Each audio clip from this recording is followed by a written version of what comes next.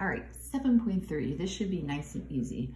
We're going to start by writing an inequality for each sentence, and then we're going to be stating a true or false, and then graphing a couple. So the first one is just writing it. So knowing the words more than, no more than, at least.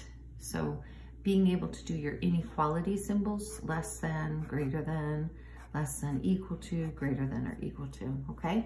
Remember, this is colored in because it's included. This is included. These mean they're excluded, okay? And they point in the directions that they're supposed to go.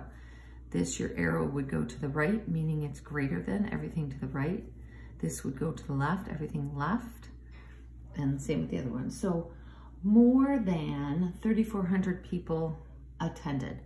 So whatever variable you wanted, people, more than 3,400. Just like that. And that's how you're going to do 1 and 3.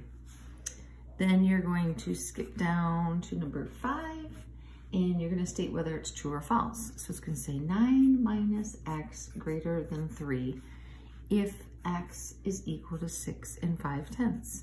So you're going to take that and you're going to put it here, and you're going to do 9 minus 6 5/10. So once you do 9 minus 6 5/10, you're going to get 2 5/10. Is 2 5/10 greater than 3? In this case, you would say false.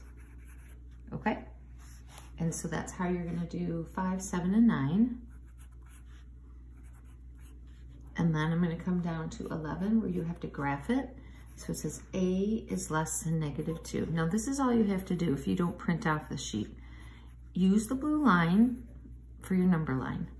Put that number down, put a number to the right of it, and put a number to the left of it, okay? So just do it like that. It's less than, as long as the variable is first, it's telling you what direction to go, and it's not included. So you're gonna do an open circle at -2, and this is how I do it. You go up and out. So it includes everything less than -2. Remember, less is left. Less is left, okay? That's how you're gonna do 11 through 19. And then once you get to 21, it's gonna give you the graph, and then you have to write the inequality. So if you look at question number 21, x, everything on the number line is going to the right, so you're gonna say greater. The point is colored in, so it's equal to, and then it's at -3. So you're gonna write the inequality statement. It should be pretty easy. Good luck.